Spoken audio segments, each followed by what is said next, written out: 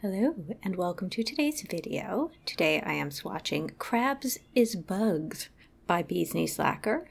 In order to conform with my nail rules, I'm swatching my most recent purchase before moving on to other manicures.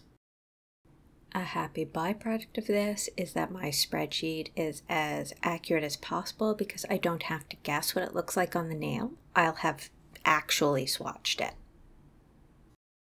This polish is a taupe green jelly with a rainbow pigment. It is a fantastic contrast of grungy base with a fun rainbow. This is almost like pastel swamp. Mostly gray with some green and the tiniest amount of brown. It's somewhere between a sage and an oyster color. I would love for more of these to exist from Bee's Knees because I think they would make some amazing base colors. I suppose it'll depend on how this polish did. Interestingly, I have already swatched Black Swan by Cirque on this channel, so I do have a point of comparison. Just like Black Swan, this one shows some of the rainbow pigment indoors and in the LED lights, but it doesn't show the full range of colors. But at least you get a preview of what it might look like in the sun. I think you can see some red, some orange, some yellow, and just a hint of blue. And where the rainbow isn't showing, it substitutes a silver line. That's what I was seeing indoors and in the shade. But it's not terribly vibrant here. In my experience with this pigment, it just looks best in full sun. The LED lights are giving the base a slightly more brown cast, but we are also only in the first coat. You'll see when we get to the full hand shots that the green is subtle but present. Overall, I decided this was a gray polish. The green and brown tones are not strong enough to categorize it as either of those. The elephant in the room is the bubbly collection from Cirque. Their marketing was straight up misleading. Their photos were, in my opinion, edited. I do want to make very clear, I am not accusing Bee's Knees of that. I didn't see any marketing photos, videos that made me think anything nefarious was occurring. But I did want to take the opportunity just to discuss what editing might look like regarding this pigment. In my experience, I have never seen this pigment look like a single rainbow across the nail. I am not an expert in all things rainbow magnetic pigment, but I do own 6 of them now, one of which I have already swatched on the channel. In my experience, when you look at this pigment, it's almost like a fully circular rainbow, with purple as the tightest middle circle and red on the outside. For instance, it looks like the cross-section of a jawbreaker if the color combination of the candy happened to be the rainbow spectrum. Because that concentric circle is then stretched across a rectangular nail with a bit of a curve, it becomes a double rainbow that's mirrored. This means that the purples are close together in the center, and as you go outward, the same colors get farther apart, so that the last one, the red, is the farthest apart. If this sounds like gibberish, do not worry. We're getting to the full hand shot in the sun. It will make sense. I can't definitively say that seeing a single rainbow effect in media is impossible, but I have never managed to replicate that look. So if you see a single rainbow in marketing, I would personally inquire how they managed it, because seeing that would make me feel very skeptical that that piece of media was real. If the marketing around this pigment seems like a real bugbear for me, it kind of is, because I feel like this is a really beautiful pigment that has gotten ruined for a lot of people, and I don't think it deserves that.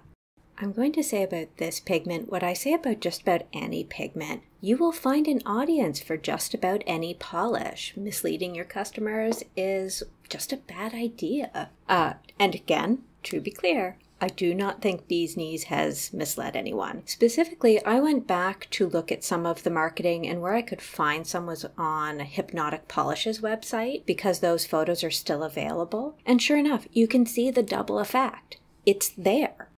I will leave a link to Hypnotic Polish in my description, and I would point you specifically to the final photo. In it, there happens to be sunshine, and I would ask you to look at the ring finger, and I could clearly see red on both sides of the central silver line where the camera was not picking up any of the spectrum. So I could see the double effect. If my memory is serving, I think you could also see the yellow mirrored on both sides, but I do feel like I'm getting a bit in the weeds.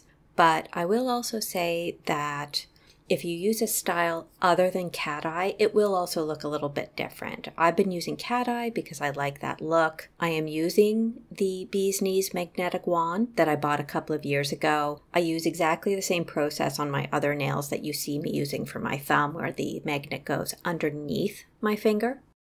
And here we are finally in the sun, and you can see what I mean by it looking like concentric circles of color stretched across a rectangle.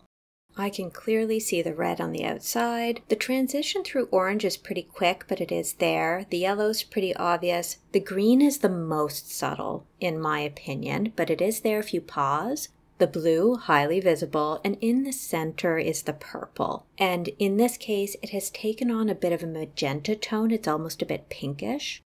In terms of the base color, we're getting mostly a taupey gray with a bit of green and just the slightest hint of that brown from the taupe. I have not edited the color of my footage because I don't know how. I did look to see if there were color correction tools in my software, and they are present, but I haven't experimented with them yet. You're seeing what my camera captured, and I thought it was accurate to what I saw in person. I have found that with each base color, one of the segments of the rainbow becomes more obvious and some become less. With this polish, the green seems to be the shy bit, but with Black Swan, it was the red and the orange weren't as obvious. And here, where I feel like the red, the yellow, and the blue are the most vibrant, in Black Swan, that was the blue and the purple. And also, in contradiction to what we're seeing here, where the purple looks quite pinkish, on Black Swan it looked quite violet. But I would say that the rainbows are more muted here. We're back to having more of the inside look under the LEDs, where some of the spectrum is visible and some isn't, and the base looks a little more sagey. I'm sorry that my shade footage isn't great. Usually I have a couple of takes of outdoor shots to choose from, but I didn't notice a massive mosquito on my pinky finger in one of them, so I had exactly one take to choose from. I suspect most of you have my reaction to a giant mosquito close up, which was, ew. Most often the first clip I do involves my fingers moving wildly, so that's usually the one I discard. This is almost universal, so a second try is almost always warranted. And finally, we're inside again. You can see how the base, again, I think has lost a little of that greenish tone again. We're sort of back to a gray with a hint of green and brown, and we have also lost a lot of that spectral flare as expected. The rainbow isn't gone, but it's not as easily discerned. Hopefully my defense of rainbow pigment isn't overboard and this hasn't felt like a 15-minute lecture on why you should like it actually. I just feel like some people's first exposure to it was misleading and unfortunate, and I like this pigment, so here we are. And thank you for watching today. I appreciate your endurance. Please enjoy a clip of my chipmunk realizing her left cheek is already full. This reminds me of looking for my glasses only to realize I'm already wearing them.